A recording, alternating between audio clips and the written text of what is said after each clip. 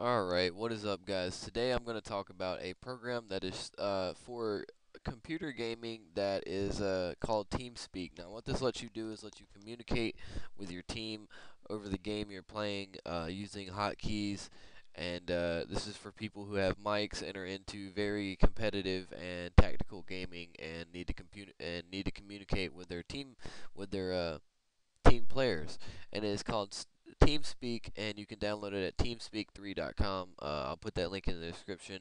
But it's a very useful program if you play games like Arma and Minecraft and Battlefield and anything where you need communication with your team.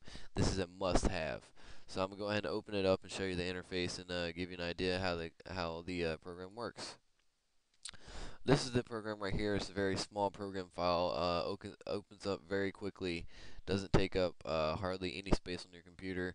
And every channel on TeamSpeak has its own address. So if say you log into a server and they have their own TeamSpeak channel that they're using, well, you simply ask them for the address. They'll give you the address. You come here to connections.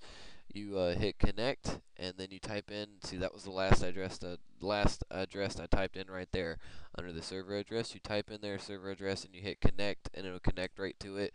And then you should immediately hear people talking, and that is the people that are on that channel. And it's as simple as that.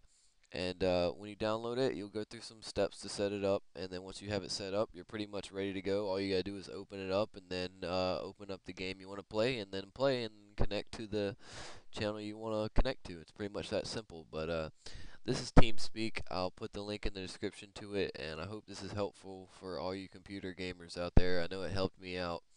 And yeah, guys, that's pretty much it for this video. Rate, comment, subscribe, and I'll see you next time. Take it easy, and later.